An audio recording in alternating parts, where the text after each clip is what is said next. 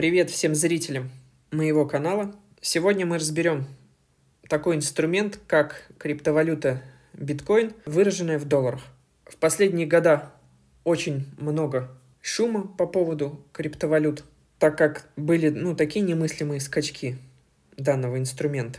Это как раз и перед 2018 годом, когда биткоин там буквально с каких-то тысяч скаканул до 18 где-то за короткий срок. Далее вот недавний скачок, он стоил там что-то меньше 10, и тут вот больше 60 тысяч долларов. Ну а теперь вот давайте попробуем выявить какие-то закономерности в движениях данного инструмента. Ну, если мы говорим о финансовой системе, то традиционно это у нас вот как раз долларовая система с фиатными валютами, да, и вот это, получается, криптосреда, это как альтернатива. И вот биткоин здесь главный. Поэтому буду использовать для анализа график от тоже индекса доллара. Уже делал видео по данному инструменту. И что можно заметить? Давайте включим рисование. Где-то с 2017 года доллар в мире снижался. Вот она, эта фаза.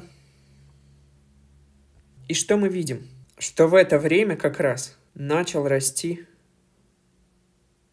биткоин. И он очень сильно скаканул. Далее мы видим, вот, например, такой интересный отрезок. Например, 2020 год, обвал коронавирусный. Доллар сначала резко скаканул в мире. И в это время упал биткоин. И потом доллар стал резко терять в мире позиции. А это как раз произошло на вот этой ультрамягкой денежно-кредитной политике. Понижение ставок, в программе вот этого количественного смягчения. И мы видим, насколько это очень сильно повлияло на цену биткоина. Он просто взлетел в космос. То есть очень существенный драйвер для роста биткоина – это ослабление доллара в мире. В последнее время индекс доллара, он очень сильно растет. Ну и мы видим, что биткоин начал вот как раз с этого момента вот снижаться. Но он начал снижаться не так прям, как просто тупо следуя за индексом доллара. То есть он сделал, это называется вот двойная вершина. Но он начал снижаться. То есть сейчас доллар в мире по отношению ко всем мировым валютам растет. Мы говорим о ведущих валютах. И биткоин, вот получается, сильно падает.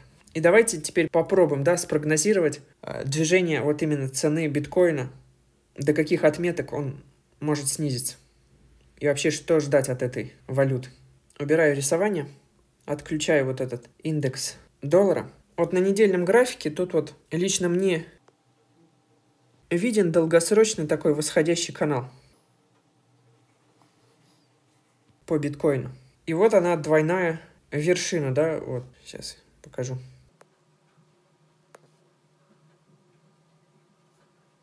И, как правило, отработка идет на размер этой вершины.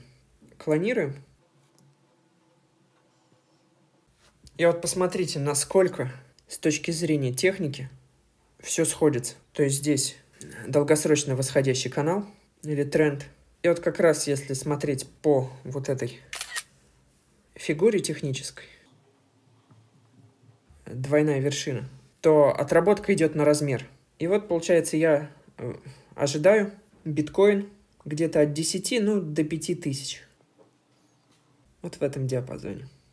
И мы видим, что вот в принципе потенциал вот именно с точки зрения фундаментальных факторов он еще есть. Поэтому я считаю, что на текущем этапе, а именно вот по 20 с чем-то тысяч, я думаю, нет особого смысла покупать биткоин. Нужно дождаться его снижения. На сегодня все. Всем пока.